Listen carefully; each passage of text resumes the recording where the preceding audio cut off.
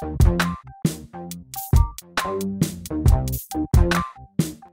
next segment, we're going to be talking about team users and some of the advantages of using a team user and what a team user can actually do, what permissions it has and whatnot. I know that Ken has recently had some good experience with this, setting it up and trying it out. And it's a little bit different than Nav, would you say?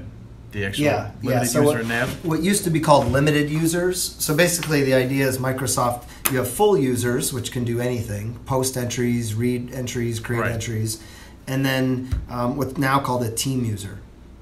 Team users significantly more limited, and it's not always 100% clear what those limitations are. Especially because I think team users started out with Business Central and Dynamics 365 for Financials just as read-only capabilities. Right? Now they've evolved to a little bit more.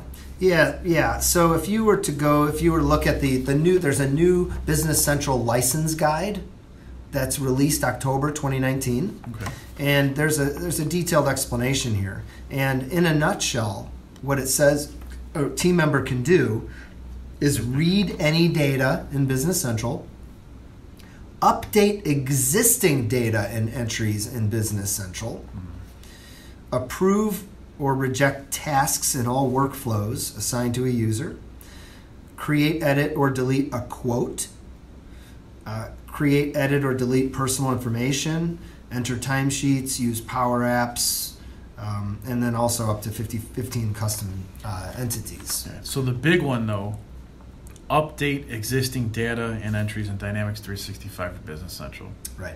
Is that clear cut? Does that mean anything that's existing you can update? No, that's a little vague, Michael. So what it means is generally that a team member cannot create a new customer, cannot create a new item, cannot create a new invoice. Okay. But if there's a customer that exists and I'm a team member, I can go in and I can modify the address or the phone number on the customer record or change a field on the item. Right? Okay. But where it gets a little gray is as a team user, what I found is even though I cannot create a new item, I can create item cross-references, item substitutions, I can create item comments. There's some other things I can do, but I cannot create item price records. So it's lacking consistency. So there's a little bit of consistency there, but the general rule is that a team member can read anything and they can update existing data. They could also run any number of reports. Are they able to post anything? No, not at all. Right, because that's writing or inserting new records. Right. So they cannot post transactions. So we just wanted to kind of go through that. And so, for example, what we found, and also the fact that they can create sales quotes, right? I could go in as a team user. I can create a sales quote document, everything I need to. You can create a sales quote. But I cannot create a sales order. So if I'm a salesperson, I have an existing customer, and I'm on site, and I want to place an order for them, I can't create the order. I could create it, though, as a quote. Okay. And then maybe send a notification or a workflow to someone else who then would kind of approve that quote and convert it into an order, right? So those are some of the kind of nuances that are out there.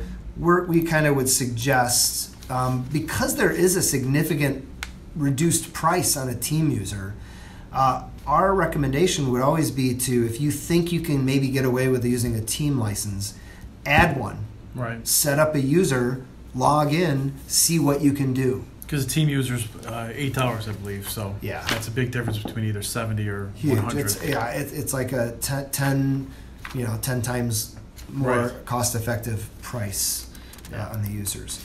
So I just thought, since we've kind of been doing some work on that for some existing customers recently, I thought we would share a little bit on that to kind of maybe add a little bit of clarity around the team user permissions. Very nice. Very, very informative. All right.